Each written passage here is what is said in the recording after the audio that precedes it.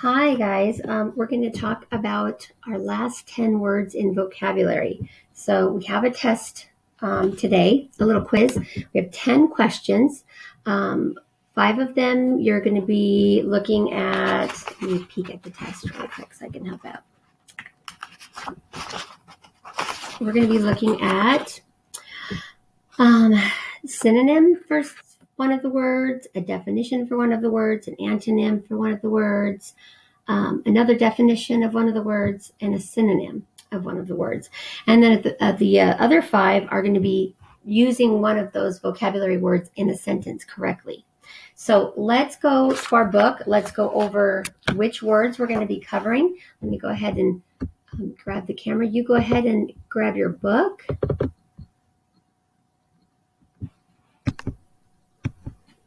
Okay.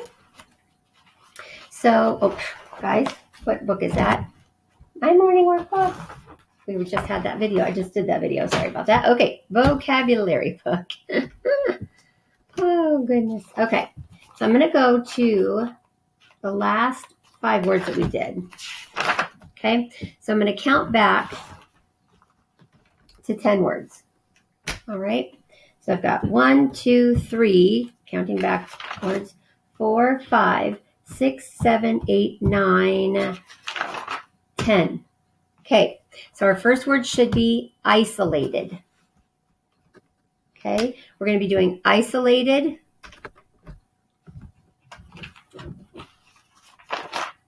alter, gullible, emphasize, novice, clarify, spare, strain, remain, exotic.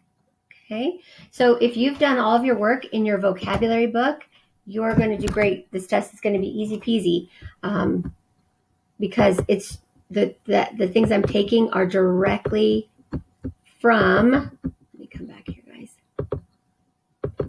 They are directly from our vocabulary that we've done, all of our definitions and everything like that. So, yeah. Alrighty, guys. Well, I am going to head over to grammar, and I'm going to go over what we're going to do on our grammar test, okay? We have a short one for that, too, on irregular past tense verbs. So I will go to grammar, and I'll see you there, all right? If you have any questions, let me know.